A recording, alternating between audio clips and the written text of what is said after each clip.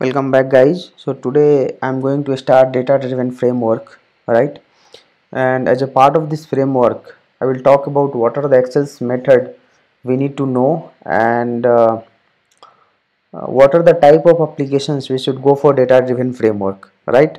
Because any framework, when we start for a company project, we should know why we are going to start the particular framework, and the framework should be based on the applications.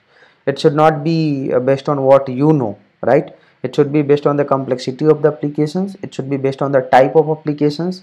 It should be based on the business scenario of the applications. On the basis of that, we should decide which framework we should go for. So let's say we are going to talk about the data driven framework, so we should know why data driven framework, right? Usually you should go for data driven framework where you have lot of forms in your application, like lot of data entry in your applications, especially when you talk about the banking project which has lot of data filling. Any account opening, any insurance, it has lot of data we need to get from the customer and we need to enter to the applications. So those kind of applications you should go for data driven. The second is CRM applications, where you create lot of invoicing, you create lot of let's say transactional related data, where you need to get the informations from the customer. You should go for data driven framework, right? The applications like e-commerce, you should not go for data driven. You should go for either hybrid or page object model, because it has very less data filling. You have just next next next or click click click, right? So you should not go for data driven. In fact, any health care related applications, you should not go for you should go for hybrid. In case of healthcare, you should go for hybrid, because you have a data driven as well as you have a normal flow. So you should go for hybrid, right? So those are the examples you should know. You should tell in the interview if somebody will ask you, right?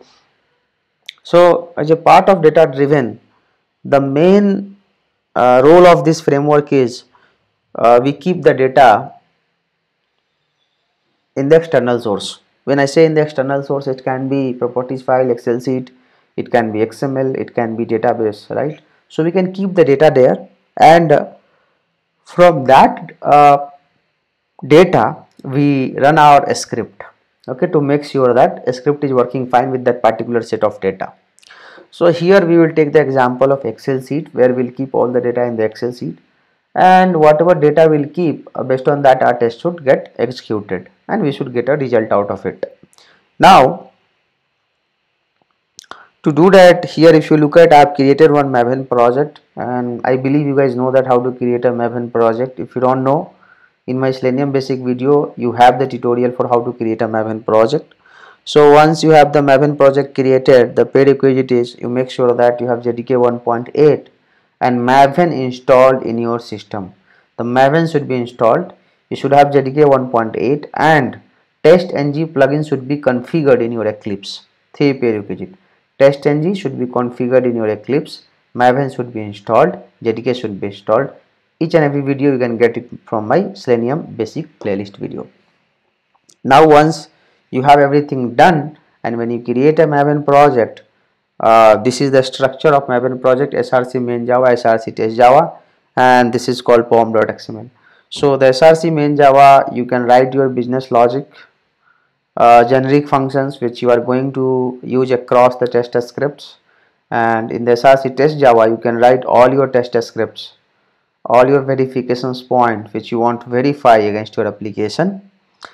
And this pom.xml is nothing but basically this will give you the facility where you can define the jar file which is required for your project, okay?